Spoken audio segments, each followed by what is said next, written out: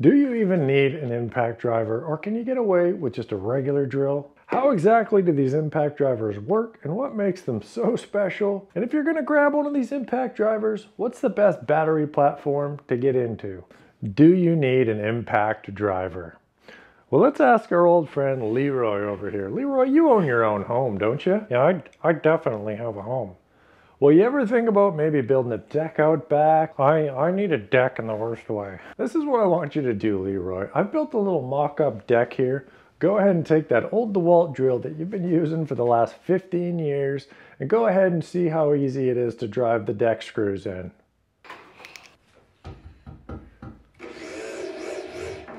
Okay.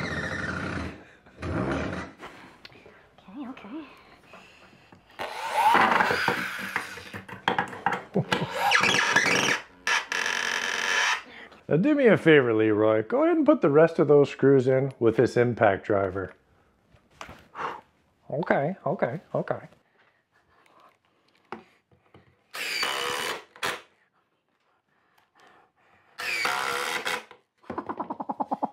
Wowee! Wow, that was something.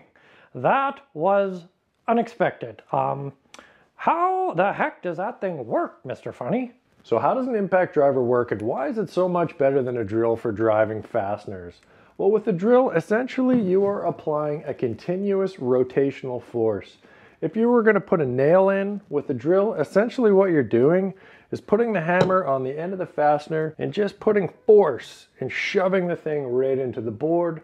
There's a tremendous amount of force. That's why a heavy-duty drill will come with one of these handles, because you have to put the equal amount of resistance that that thing is putting out. And that's why with a drill bit, either like a Robertson or a Phillips bit, there's a lot of pressure that builds up on that bit. And if they're slightly off axis, that bit's gonna cam out. Now what an impact driver does, instead of continuous pressure, it's a hammer. It impacts. Essentially, it's just... So the way that manifests in the impact driver is it has a little rotational hammering disc. Inside the chuck of the impactor, there's a little T in here that gets struck by these things rotating along. And on these little nubs here, there's a little angle. They're not quite square, so they're sloped in a little bit. Same thing on this little T in here. There's a little bit of a slope. So when those two slopes meet, this impactor spins, and then the two slopes meet. It hits it, supplies that hammering force, and then this thing has a spring on here. It cocks back, so it goes up, and then this little flat spot slides along this little flat spot on here. So there's a momentary release of the torque that you would feel in your hand. Like when you're hammering down this nail, pop. It supplies the force, and then the hammer recoils slightly, so you're not feeling all that force in your hand. It's the same thing in this hammer drill. So this little thing strikes this little T in here, boom, it supplies the rotational force. This thing goes back and then it snaps back down.